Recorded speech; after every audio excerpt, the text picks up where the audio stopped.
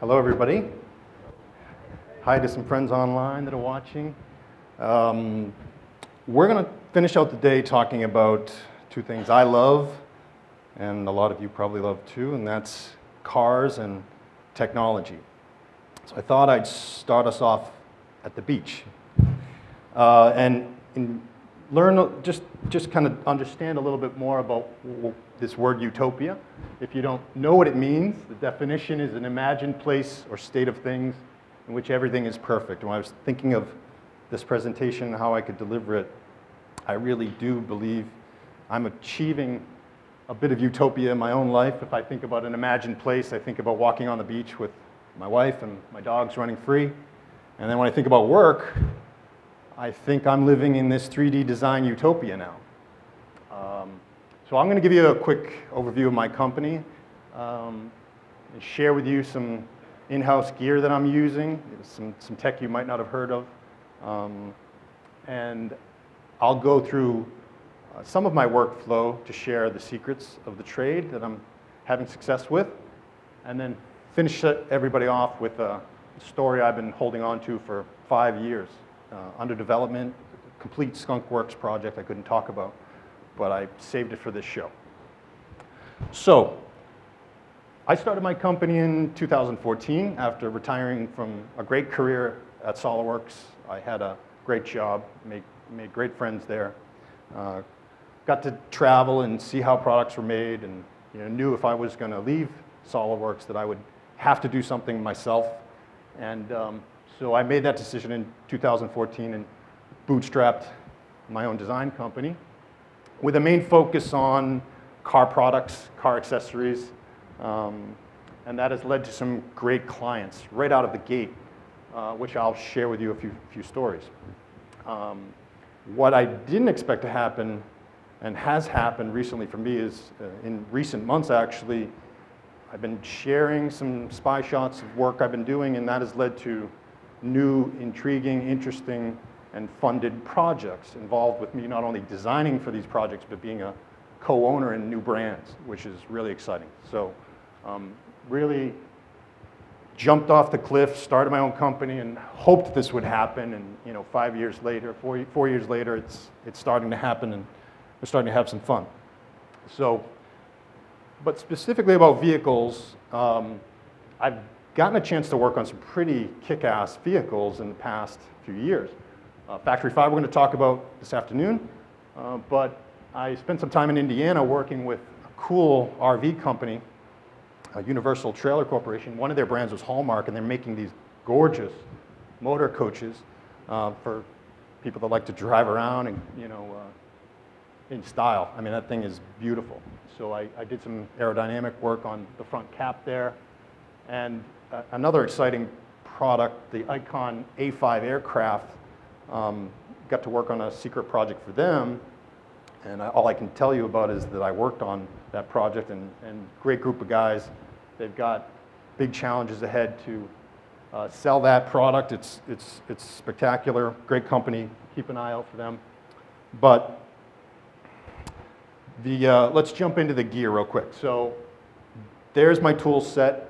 I'm only going to talk about the things highlighted in green, and so. But like it was said before in the earlier presentations, like you just kind of get a hold of as much as you can, make the best jazz you can, and build cool stuff. This wasn't automatic for me. I went through and tried a bunch of things. Obviously, I was a fan of SolidWorks. I was working there. It gets the job done for me, but I needed other things to produce cool cars. So that was my mission, and I ended up with this tool set. And then down at the bottom are some brands that we've heard about this week.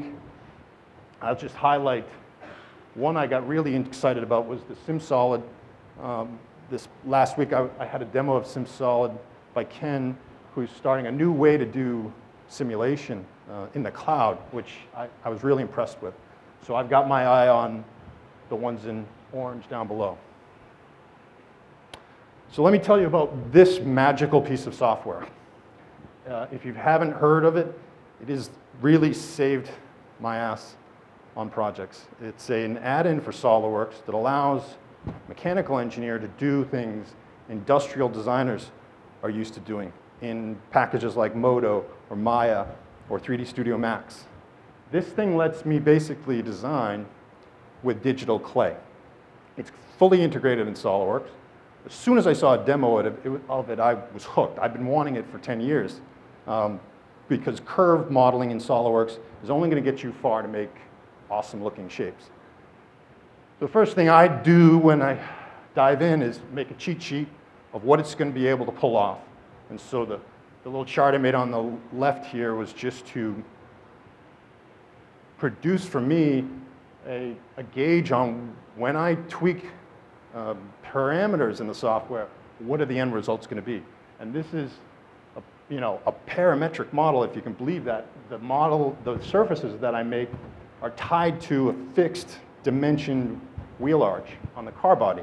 So it's like the best of both worlds. I get to be creative, but it also can be engineered. It's not just an art contest that I can't make and have that fit over a car chassis. So I can't say enough good things about it. It's inexpensive. If you don't have it, you should. If you work in SolidWorks, you're going to get a lot more creative with it. Another product I've been using a ton of lately is this affordable scanner called the Peel3D. It is entry-level pricing for this level of quality of scan. What you see over here is a real-time scan of what is a leftover or a recycled Tesla motor. I'm scanning it instead of trying to reverse engineer it and measure all that stuff. I'm just scanning it. It was in an accident. The car had rolled 20 times, and the engineers at Tesla designed one hell of an aluminum cradle to protect that motor because it was perfectly fine. It's actually getting repurposed and being put in a Porsche race car down in Hartford, Connecticut right now with some friends of mine. And so I'm using this Peel scanner every time I want to take geometry that I don't have time to model and get it into my CAD package to make new things, brackets, mounts, whatever. So if you don't know about that scanner, you should. When it comes to virtual reality, my journey with VR started about early 2017, and I'll tell you a little bit deeper of the story of how that all transpired. But I landed on the HTC Vive. It was just the best tool for me and what I needed to do to use VR in product design, not just for entertainment purposes. To see that CAD in the head-mounted display, my CAD, I landed on VRED by Autodesk. It is just a great render package. It does exactly what I need. It communicates photoreal images. It communicates with the HTC Vive with no problems. And there's people out there designing really cool studios and templates for you to use if you're designing cars like I'm doing now. I can just drop them in and do all this stuff that the big auto companies are doing with clay and all that stuff. I'm doing it digitally in my home office. And then to show clients what I'm looking at or what anyone's looking at in the VR, I mean, you can't beat a $500 60-inch LED screen these days from LG or anybody. So the $3,000, high-end computer workstation monitors don't really cut it anymore. I mean, I can't buy enough of these things for clients and bring them on. I bring them down to projects when I'm in the field. So that's my media setup, my peripherals. What you saw in the opening video that I made was footage from a local company making the world's fastest high-definition camera. Basically, it can take 1 million frames a second. This company is a startup in Burlington, not too far from here. And a friend of mine wanted to film some high-speed samples to try out the footage, and we're getting really cool shots with it. It's mainly for scientific things. I mean, you can slow down a bullet going through something. But having some fun with this thing beyond just using a GoPro. Cool local company. And now what I think I'll do is show you a little bit inside my workflow, what I'm doing with car design these days. This is inside a body shop in Fitchburg, Massachusetts, not that far from here. And the way I would tackle a project that I'm interested in is go through this workflow. And sorry for the small font, but this is the process that I'm using now, and it's a living document, a living process to try and do things fast, accurate, and with great results. So I'm not going to go through the whole workflow, but I'll show you some of the first steps using that technology I just highlighted. All right? And so if I give you a sample scenario with cars, I do have a client that has a Lamborghini right now, an older Gallardo, and he wants it to look freshened up. All right? He wants this styled body kit for it that he can't buy. And you know, basically, how do we turn this into that very quickly and get him what he wants for parts? So if you're not familiar with composite tooling, making fiberglass, making carbon or Kevlar, you basically, your end game is to make tooling so you can pull a lot of parts for a lot of car owners and not just one guy. And so this is inside the shop, and this is a very manual process, and I'm trying to improve the way they actually make this tooling using digital technology, not the handmade stuff. So let me show you a day in the life of scanning real quick.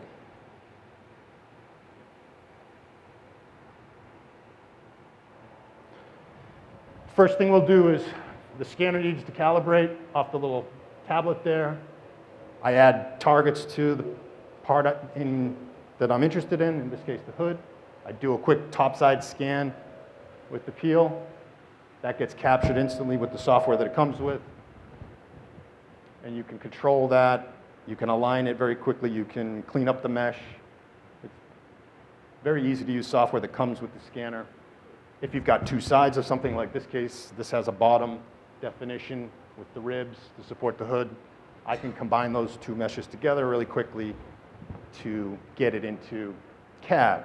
Here I am in SolidWorks now using sub-D modeling to start to play with this digital clay I now own and can play with all day long to start working through what I'm going to deliver for tooling for this customer part. But you can see how much different it is to use than drawing a spline and then extruding that shape. I mean, trying to do something that organic in basically a mechanical engineering piece of software just hasn't been the case until this software came along. You had to use other packages. And I didn't want to use other packages. So you can get pretty wild pretty quickly. And it's useful data. It's converted to a solid, and I can actually start doing tool paths to make whatever I want. Send that to a mill, and off we go. So that's a quick taste of the tools.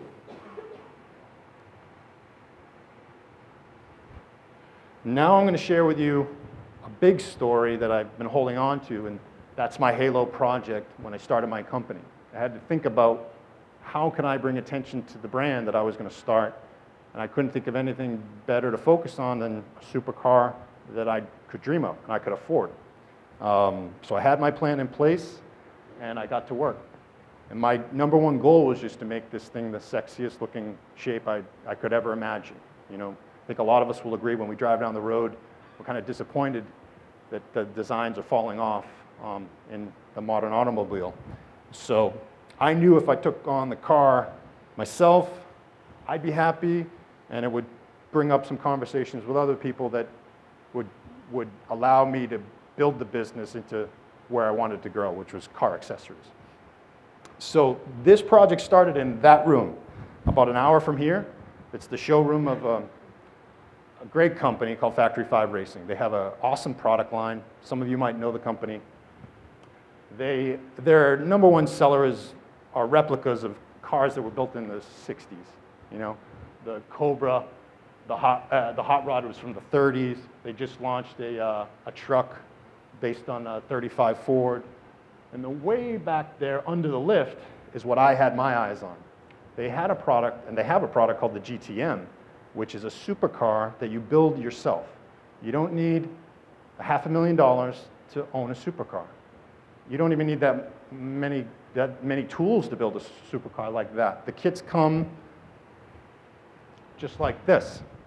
You get a space frame, you get a gel coat body, you get aluminum panels, a bunch of rivets, and instructions on how to build it. You get to pick what tires and wheels you put on it, what engine you put in it, and you get all that pride of ownership that you just wouldn't get by going out and buying a Ferrari or a Lamborghini, right? You know, so it's a big thing these guys are doing. They're delivering a lot of dreams to people that you know, thought they might not ever get to own their dream car. So here I am trying to design my own dream car. I knew this was going to be my platform. So I get the kit home, and I ask myself, well, before I think of my own great shape, what do other people consider a beautiful shape? And not surprising, it did turn back to the majority of people think the human shape is some of the most beautiful forms, you know, and I was looking for products, and the answers were coming back like this. So needless to say, I was interested in making a curvy shape myself, something that really could stand out. And this is where I got to about a year later after sketching and using power surfacing in SolidWorks. So I was building the kit, proving out the lines I wanted for my car in my garage, all while doing the CAD and getting it to a point where I could really start to be happy with it. You know, the benefit of using SolidWorks in this case, or you know, a traditional CAD package is this thing is real data. I went through the whole chassis, modeled every part, and we can manufacture those parts, right? The data is shared. It's all native to SolidWorks. And people used to tell me, you know, like, whenever I asked people what they were designing with, car people, they'd say everything but SolidWorks. So SolidWorks is good at mechanical engineering or mechanical stuff, but not surfacing. And I had to agree with them. And that frustrated me because I didn't want to learn another package. I just wanted better surfacing. So between the two, I had everything I needed to get this shape to the level I wanted and to make a real halo car, to a point where I started to realize I was making a platform, not just a car. As things changed, as the project was going on for myself, the industry was changing. You know, all supercars are getting away from gas and going to electric. This kit normally takes a Chevy V8, you know, gas-powered out of a Corvette.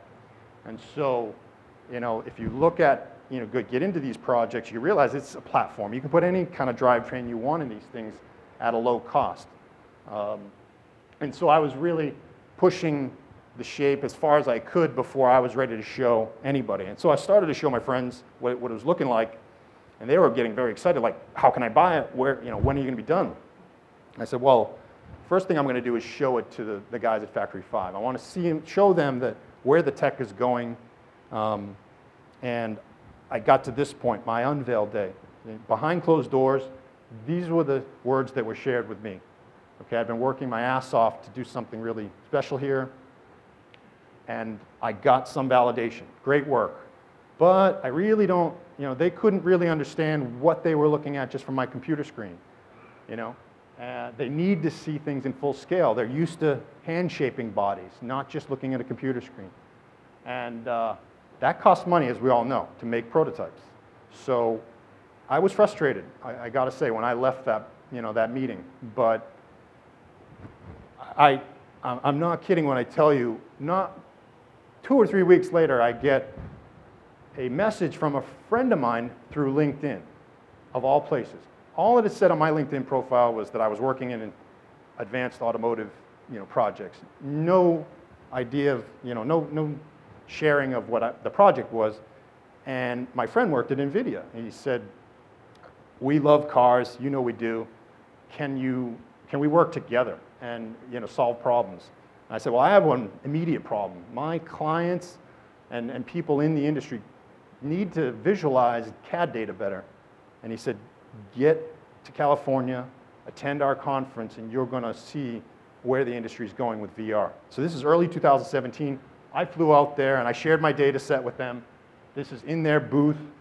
People were getting to see cars, not just, you know, simple stuff in VR. It was drawing people into these booths to try out all this new tech on the scene. There was demos all over the place. You could walk through the NVIDIA headquarters that wasn't even built yet in VR, do fly-throughs. It was an awesome conference. And VR was just a very small segment of that conference. There was AI, there was machine learning, there was, you know, just incredible topics to digest. And in the end, I got what I needed, which was a perfect tool for not having to make a physical prototype, just to sell an idea. And so, just how life works sometime, I couldn't believe that it happened so quickly after trying to share this with others. And so, you know what I did? I got my ass back to Factory 5 as soon as I could. I bought a system. I landed on the Vive, like I told you. And this is Dave, the owner, in VR. He had never tried VR before. I printed out all the project that I was working on, the effort that I made to do this right. And I said, hey, this is what I can do with your supercar. And if you're having trouble seeing it, you won't with VR. And if you did have trouble with it, then I knew it wasn't my problem at that point. I was convinced the technology was there, and it is. And so that was a very successful day. Within a week of him seeing my stuff in VR, we filmed a TV show on the hot rod truck, but we showed the technology using my design and what a small company like his can do to compete with the big guys. You know, he can't afford a clay studio and 10 designers working on a car. These guys are hand-building cars, small 50-person company. They do amazing stuff, but they need technology to win the battle. They have the same battle everybody else does, time and money. So there we go. You know, kick in the doors, solve problems. That led to a conversation to this second project. I couldn't believe it came on so fast, but you know, when Dave made up his mind, you could tell we were going someplace. And he had said to me, great work. I need you to help design another supercar. I was like, holy shit, I'm not done with the first one. So the story leads to this thing. And this is a 65 Daytona Shelby coupe replica. It's a front engine supercar that you build yourself. It only, you know, these kits don't cost that much money. If you're interested, they're usually somewhere between $10,000 and $25,000, okay? The original version of that car costs somewhere in the $10 million range, okay? Something you wouldn't even want to drive. These customers drive these things, you know, like crazy, and they should. So, with that background of using these tools, finding the technology that's going to work for me, it didn't take long to jump in and start designing a kick-ass front-engine car, all right? This time I had to work with his R&D chief because, you know, Jim had a vision. He was the guy designing the chassis that's going to work for this. I was the guy that was going to help style it and get this thing looking sweet, looking modern. And we used power surfacing. We used VRED. We used the VR system to a point where I'm sitting right by him, two guys in the back room, nobody knows what we're working on, and we're just iterating really fast, right? Not having to cut prototypes. I'm making him put on the goggles. He could go off for the whole day working on something else, come back, see what I'm working on in real time. We figured, and Dave figured, why not film this? Let's show people what we're doing to be innovative. You know, why not? You know, this technology is here. We should be all using it. And really, I could feel an energy that was just, you know, really special down there. And we did all this in 2 months. The process for these guys to launch a car usually takes 2 years. Just launch a prototype. Now I'm going to finish with this company, Symmetrics Composites. They're located down in a beautiful seaside town of Bristol, Rhode Island. Kind of a boat building town. Composites specialist. I can't speak highly enough about this company. Fantastic. You know, another big momentous day in my life when I met these people and I got to work with them. We all know about 3D printing. Usually when people ask me about 3D printing, first question out of their mouth is, what's the volume of the cutting surface? And it's tough. You feel like a salesman for the 3D printing companies. Well, it's only going to do this much. You got to slice up the model. This monster that they have at Symmetrics is the largest mill in America. It can cut a volume 80 feet long by, or one of the largest, 80 feet long by 20 feet wide and 10 feet high. That's the cutting volume. They're used to cutting boat hulls. Right now they're cutting the America's Cup yacht hull. They cut wind turbine blades. It's an amazing place, and hopefully some of you get to visit this place. You should. It's really cool. So we didn't have a volume problem here with cutting. Now, we chose these guys because we're trying to eliminate steps in the process, the expensive steps in the process of prototyping. You know, no clay studio, no even scale models, just use VR to design a car. Can we do it? And then get it to these guys to cut, not the shape, but the tooling. And so this is my final video. I'll show you something that just happened this past summer, the second supercar design. It was cut in one day by that company. And the car itself, once we're done building it, will be launched sometime in 2019. And Dave's going to add that one to the product line. And then, you know, I just also want to say thank you to Martin. Thank you to Al for inviting me here. You know, I waited to share this story for a long time, and I always knew I would share it here, you know. And I'm just honored to be with you, and thanks for letting me share the story. So let me show you inside the Poseidon. That's what they call the machine.